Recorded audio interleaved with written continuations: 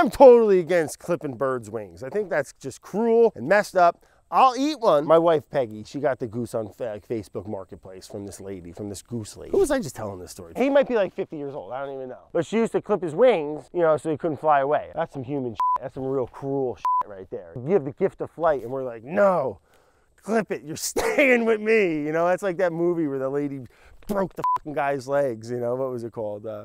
Whatever. So back to the goose. The lady was clipping his wings, and then when she sold it, she's like, you gotta like maintain that. You gotta like re-clip them every couple of years, right in the old scar or something. I'm like, what? So now I'm a champion for Sir Scottington. This is a healing farm, and he's healing his wounds, and hopefully he'll see a whole V of honkers flying by, and he'll just take off with them.